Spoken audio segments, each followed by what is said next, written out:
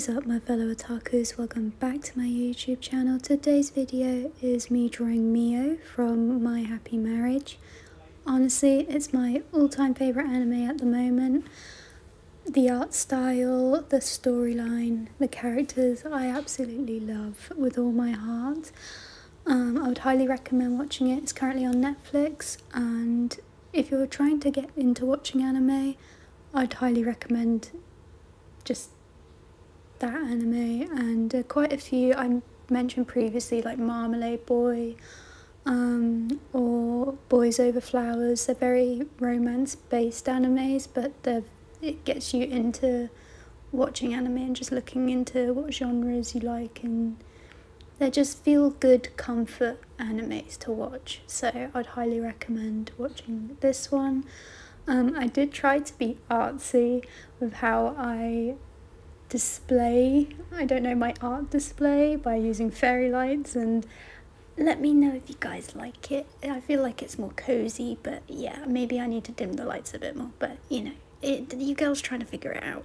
But some of you guys have been messaging me on my TikTok asking for artist tips and advice, which I feel like I don't know if it's just me, I don't feel confident whenever I draw. I always look at the negatives of what I've done and compare myself to other people all the time.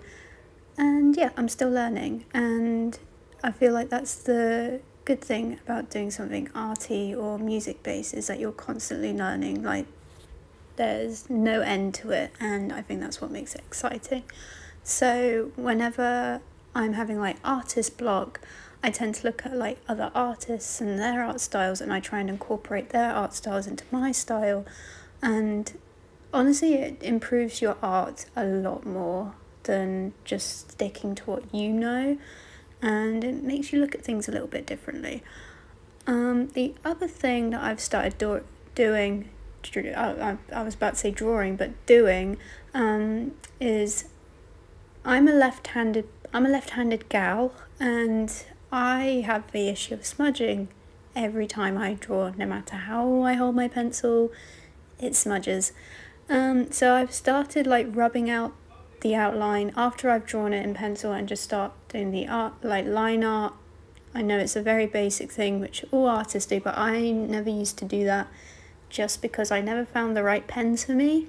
And I've started using I think it's Faber-Castell and the Ohuhu line art pens or fine liners, and they're absolutely brilliant, and so I do that more in my drawings now. So if you ever see me in a YouTube video just rubbing out what I've done, don't worry, I'm not getting rid of it. It's just, it prevents me from smudging, and it makes the art look a bit better and more professional, and yeah, I don't know what I'm going on about, but I've started doing that, especially now that I've started doing tattoo designs, which, let me know if you guys want a video of me designing tattoos. I was thinking to do a spooky version as Halloween's coming up, but let me know down in the comments down below.